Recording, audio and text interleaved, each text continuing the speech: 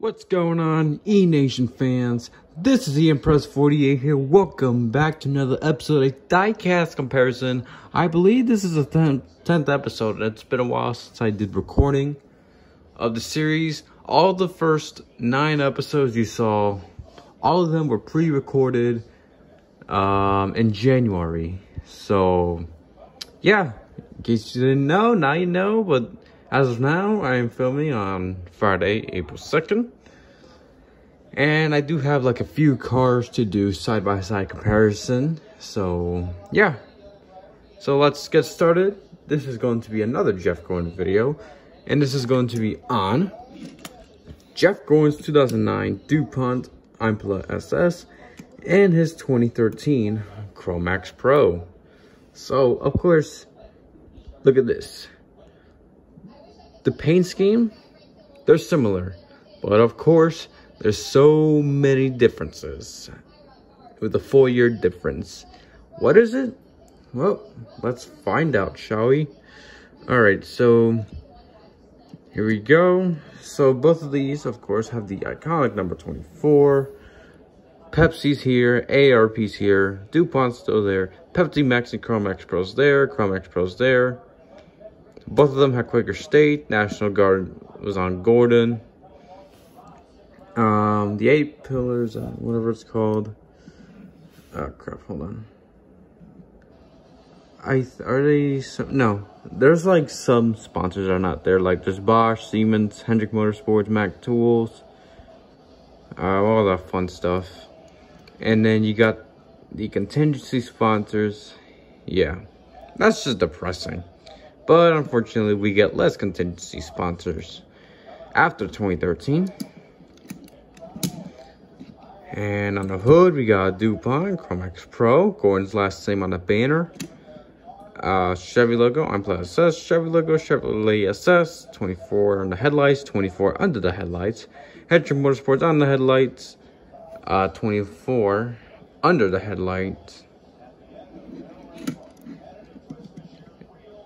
And then, same side as the left, you got www.pa24.com for both. Chevy logo on top. No, Quaker State, 24 in the headlights, SS. Chevy logo. And 24 on the roof for both with Gladwin paint. That's what it says. And DuPont and Drive to Win Hunger. Alright, so hold on.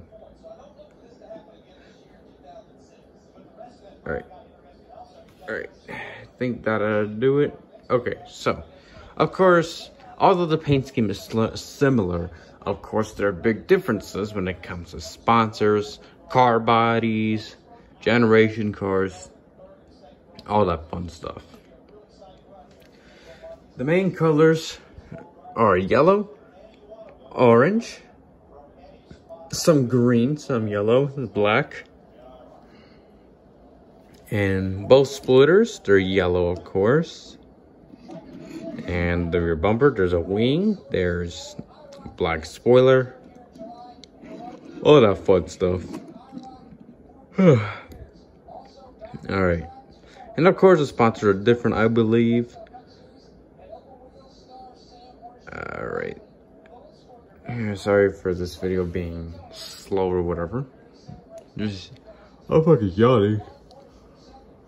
Sorry about that. Okay. Alright. If I were to pick between the 2009 car and the 2013 car, of course, pretty much no-brainer. The 2009 car, of course, because of DuPont and all that stuff. It is iconic, of course. Like, thankfully, they brought it back in 2013 on the Gen 6 for Cromax Pro, Exalta, all that fun stuff. Like, the 2013 car is nice. It really is. How could I go wrong with the flames? But I just think 2009 is better because it's just iconic. More iconic than Cromax Pro. Although the scheme in general is just iconic. Yeah, take a shot every time I say iconic. But yeah, regardless of what I voted, these are pretty cool paint schemes, awesome diecast. But 2009 for the win. So what do you guys think? Which car is better, 2009 or 2013? So that's gonna do it for this video. Yeah, I'm surprised that was fast.